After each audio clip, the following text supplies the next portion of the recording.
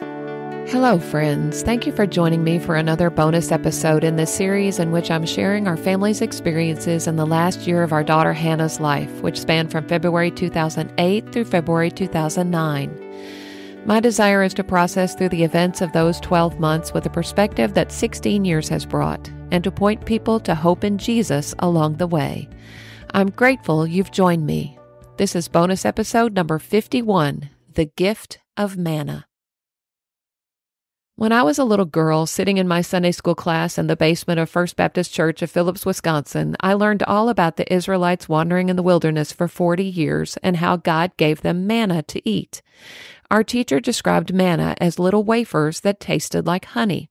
And I can actually remember wishing I could taste manna because I knew I would like it. Anything that tasted like honey had to be good.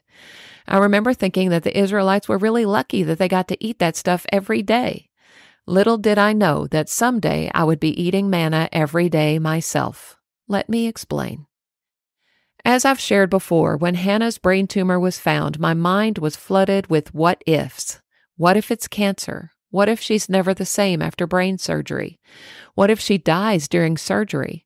Then, once she had survived the surgery with basically no side effects and we found out it was cancer, a whole new set of what-ifs took over. What if she loses her hair? What if the chemo makes her really sick? What if her brain is damaged from the radiation? What if she doesn't survive this? If you had asked me at the beginning of this journey if I could handle shaving my daughter's head for her, watching her gradually lose her vision, pushing her in a wheelchair when she could no longer walk on her own, listening to her struggle to talk because she could no longer find the words, feeding her when she could no longer feed herself, holding her hand as she took her last breath, I would have said, no way. There's no way I could ever do any of those things. I don't have that kind of strength.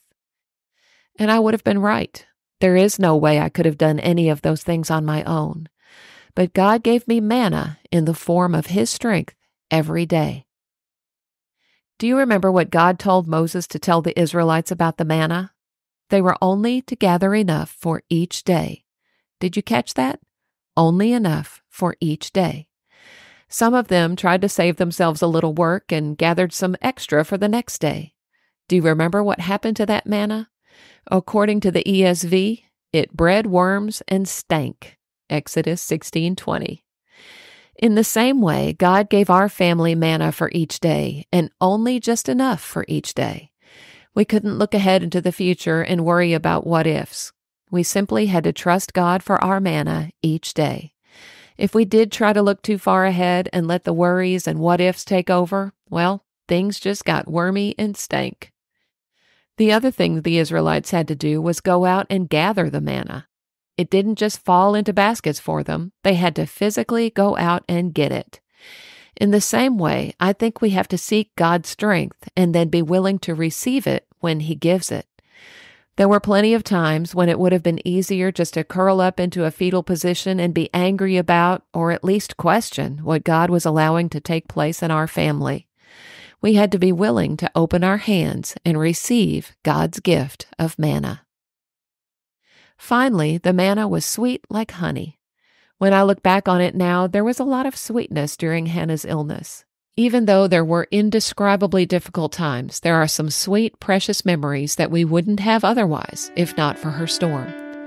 Just the awareness of and appreciation of a simple, good day is a priceless gift. For that sweetness, I am grateful.